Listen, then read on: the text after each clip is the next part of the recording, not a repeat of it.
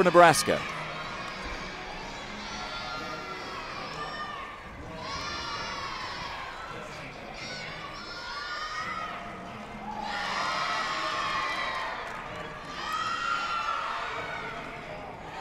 A little shy on that handstand there. You want to hit in complete vertical on those release moves back to the low bar, just like she did on high.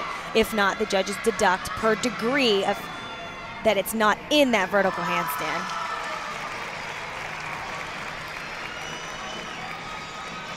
So we're going to see a lot of really great routines, made routines, hit routines. The gymnast gets all the way through, hardly any mistakes, but the ones that are going to win and get second and third are the ones that really stand out, that are even more perfect, that have those stuck landings, those big release moves full of amplitude. Those are the ones that are going to place.